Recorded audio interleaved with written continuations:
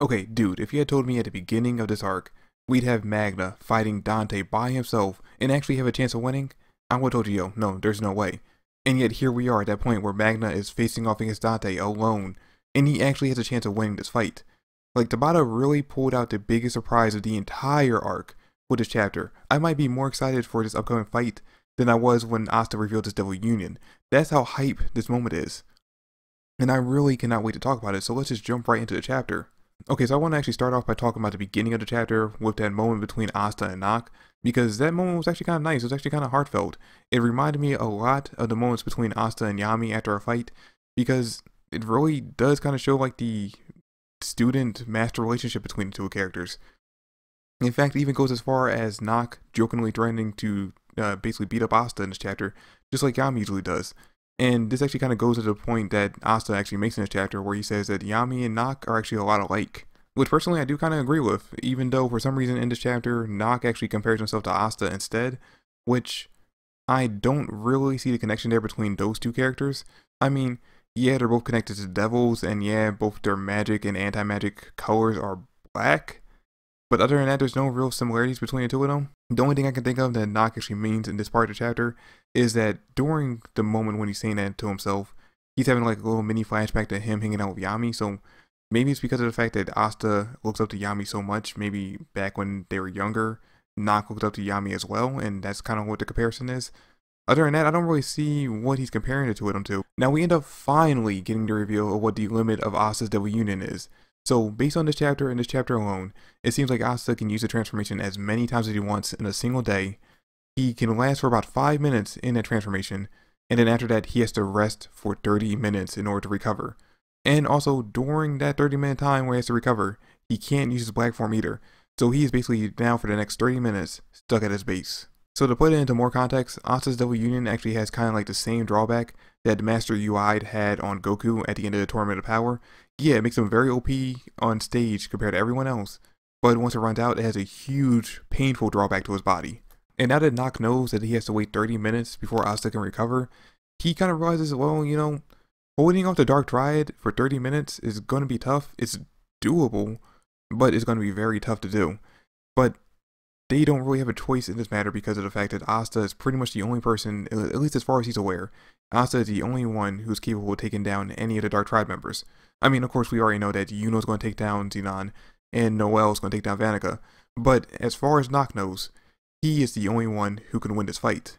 But there's really two big things wrong with that plan that he has. For one, I don't think he realizes how time-consuming this is going to be, because alright, he has to wait 30 minutes before Asta can recover. Then once he recovers, if he goes and fights Dante, say that fight lasts for 5 minutes, then he has to recover again for another 30 minutes before he can go and fight the next Dark Triad member. And then so on and so forth. He has to wait 30 minutes after that fight before he can go fight the third one. So that's an hour and a half wasted. That's an hour and a half of the ritual being able to progress. And I mean also, who's to say that in the next 30 minutes while Asta's trying to recover right now, another devil's not going to actually end up coming out of the next gate that Asta's going to have to fight off against. So if he actually ends up having to fight off against that devil instead of focusing on the Dark Triad, it's just going to end up being an endless cycle of him fighting off the devils while the Dark Triad continue to do what they do. What Nock's plan should be is to go down and take care of Morse. You guys remember Morse? The character who Nock was so gung-ho about taking out because he was accelerating the ritual? Why isn't he target number 1 right now? I mean, especially since Asta can't use his Devil Union, which he needs in order to defeat Dante or any of the Dark Triad members. He can't defeat them without it, but I can guarantee you, even in his base form, Asta could whoop Morse's ass. Anyway, speaking of Dante, we actually cut back over to the fight between him and Jack, and man, Jack's going through it right now. Which, I mean, on the one hand, he is fighting against 100% Dante, so this was kind of a fight that none of us actually really thought he was going to end up winning, but I do gotta hand it to him because of the fact that in this chapter, he is still swinging, he's still fighting, he's not doing any real damage to Dante, but he's still fighting, and at no point in this chapter do we actually ever see him officially take an L. And then this is when we get the biggest surprise of, like I said, the entire arc, Magna and Zora showing up to save Jack, which, man, when they showed up, I knew that they were actually close by. We all knew because of the fact that in, I want to say the last chapter, or the chapter before that, we saw them in the background just watching over Asta's fight against the fused Lilith. So we knew that they were close by.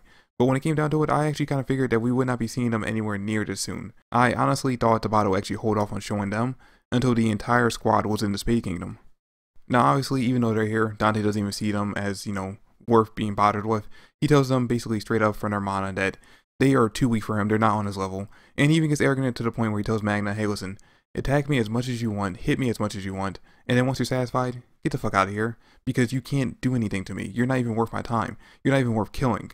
But this is where Dante fucked up, because Magna ends up throwing what at first looks like a normal fireball, but we end up finding out is actually his brand new technique, Hidden Fire Magic Soul Chain Deathmatch, which, yo, that name alone sounds dope. But we end up finding out that this actually is a chain that links between the two of them, and basically, once the chain is linked, it combines their magical energy, adds it up, and then divides it equally between the two of them. So now Dante is down to 50%, and Magna got a major power boost. And yo, this magic is crazy. I mean, I definitely did not see Magna showing up after the time skip with this ability. And I kind of figured that since, and I actually have said it in multiple reviews, I figured that since Magna was training with Zora for the 6 months, since Zora has his own version of mana method, he'd be learning that from him since he couldn't really figure it out over in the Heart Kingdom. And what makes this even crazier is that Tabata actually foreshadowed him having this ability all the way back in chapter 9 after they defeated Heath Christ when he had him chained up with his fire chains.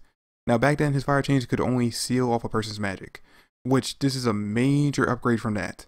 Which honestly I had almost forgotten that he could even do because of the fact that pretty much since that fight, we have never seen Magna use that ability.